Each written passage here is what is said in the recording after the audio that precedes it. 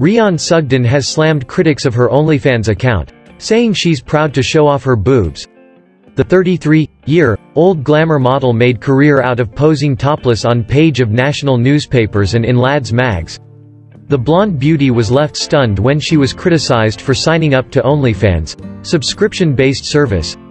Rhian has been accused of peddling pornography, but lashed out at the suggestions. She says people have full control over what they post on OnlyFans and that it's much more than just porn that's featured on the platform. In statement on Twitter, she wrote, "Lot of people have lot of opinions about OnlyFans but hardly know anything about it.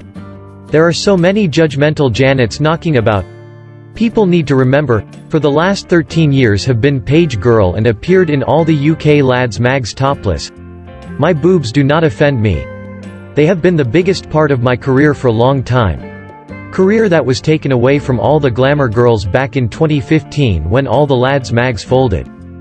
She added, "OnlyFans is essentially platform where you share whatever it is you like. There are personal trainers on there, dog lovers, bloggers, glamour girls and yes, porn stars. I have control over what content want to upload. I've also met some genuinely great people on there too. But most of all I am able to carry on the job that I've loved doing for the past decade. I get lot of people saying why are you on there? Why not?